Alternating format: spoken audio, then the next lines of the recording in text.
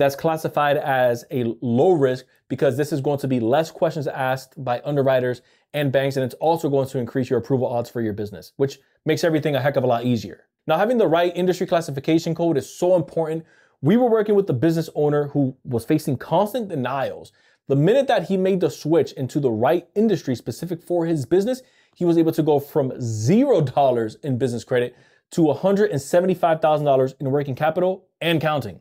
So that one switch literally made all of the difference. Now, the reason this is so important is because this is one of the main metrics banks use to mitigate risk when they're looking at your entity. So this is something that you don't just want to put on the back burners. You want to pay close attention to how your business is categorized, because depending on how that business is bucketed is the options of funding that your business is going to have. And it's also the threshold of risk that the bank is willing to take specific with your line of work. So again, if they don't have a lending appetite for your industry, they're going to deny you altogether, regardless of how good your credit is or how much revenue you're bringing in. And because this is so important, I am going to grade industry classification codes at an S. Next up, we have a business phone line. Now, this is a phone line associated with your business. Banks are all about seeing your business set up properly. And one of the easiest ways that they can identify that is by a business owner having a personal line and having a business line properly separated. So the phone line that's associated specifically to your business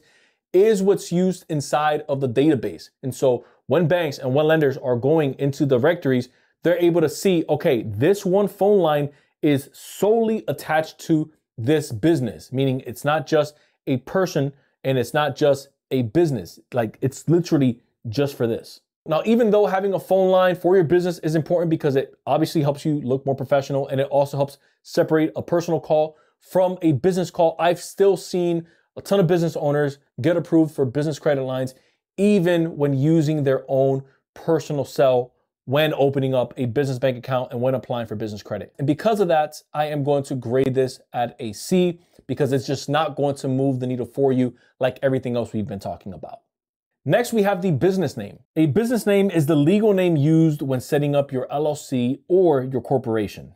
Now, picking the right business name is important, not just because it separates us from our competitors or it's fantastic for branding, but this is also something that banks are looking closely into. The business name, like an industry classification code, go hand in hand. And so I've seen banks turn down like well-ran businesses with legit revenue, strong profiles, just because the business was maybe in an area that they didn't want to lend to. So sometimes I've seen an instance where they don't want to touch real estate businesses. And so if you have house flipping or if you have land development inside of a business name, regardless of how the credit profile is structured for the business owner and how much revenue they have coming in, banks are like, no, we're not going to take that risk. So this is why I typically recommend my clients, when you're picking a name for your entity, you want to try to pick a name that's generic and nothing that raises red flags. I like to play with names like your own personal name, LLC, or the initials of your first name, last name, or the initials of all the partners, business management or business, LLC, or enterprise. And I like to keep it as generic as possible. So that way it's not screaming a red flag to the bankers and to the eyes of the lender. So this is what you want to keep in mind as you're picking a name for your LLC, or if you're renaming your business altogether.